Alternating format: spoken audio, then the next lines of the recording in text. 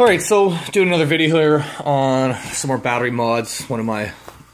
Some astute previous viewer commented this may be too heavy, and absolutely I've blown one of my motors pretty quick. Expecting to receive a pack of motors in only a few days here, so not really concerned about that, but definitely not wanting to push my motors to that kind of their capacity, right? I'd like to find a happy medium between runtime of the battery packs themselves per use and the runtime of the motors overall, for like lifespan of motors, I guess I should say.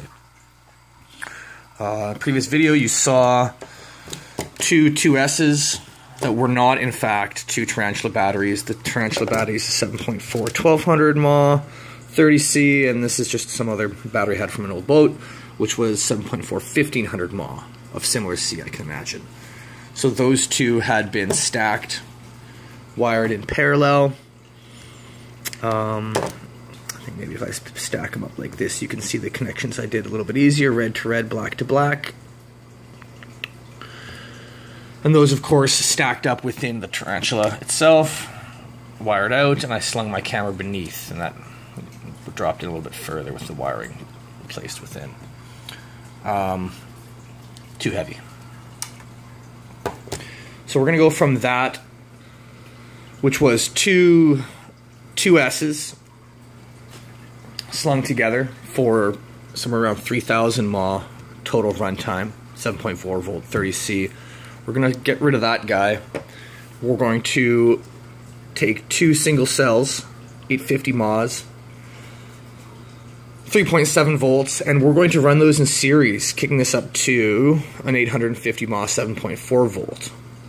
And then we're actually going to run that in parallel to these previous connection points of this 7.4 battery.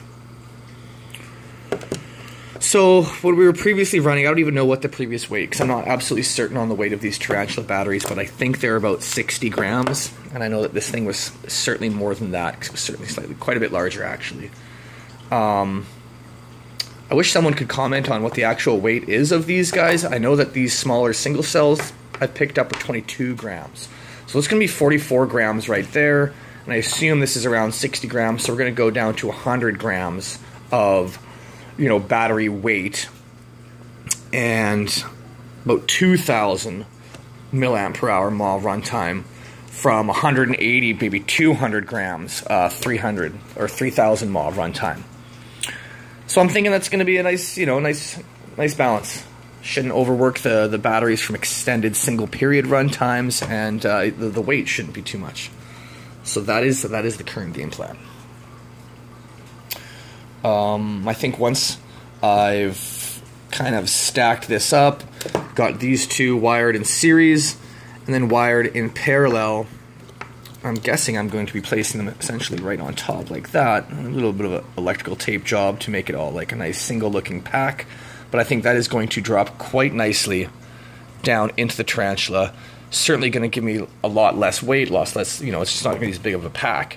That'll go in a little bit further, obviously. And my camera will sling underneath there pretty nice and easy.